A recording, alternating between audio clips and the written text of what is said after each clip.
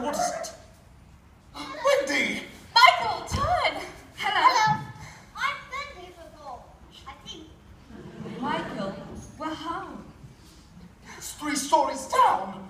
Oh, that was very irresponsible of you to climb the trellis. Peter Pan dropped us off it. And you're covered in dirt. From the pirate ship. From the garden.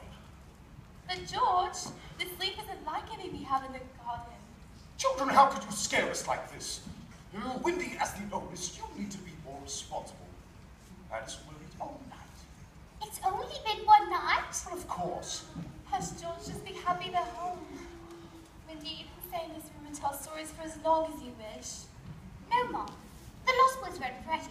That's why they couldn't laugh. They weren't ready to grow up. But I am.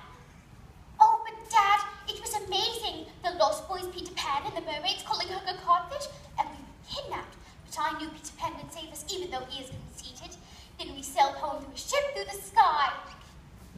Oh, your stories are wonderful, Wendy. They're not just stories, Mom. They're real. Ha!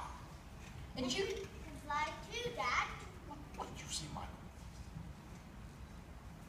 It's true. We have a wonderful ball, honey, happy little ball. Come on. No! Just keep it little. There's go. Want me to fly? George, you can get back them away from the window. We can hear them cry.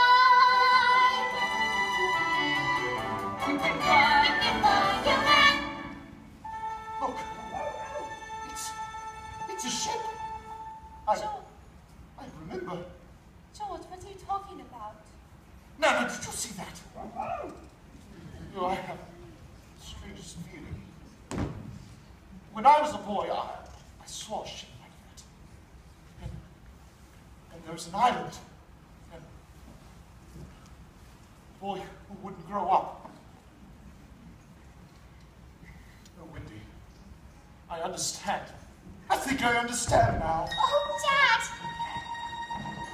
Come on, team. Time to go back to Neverland. Bye, darlings. So long, everyone.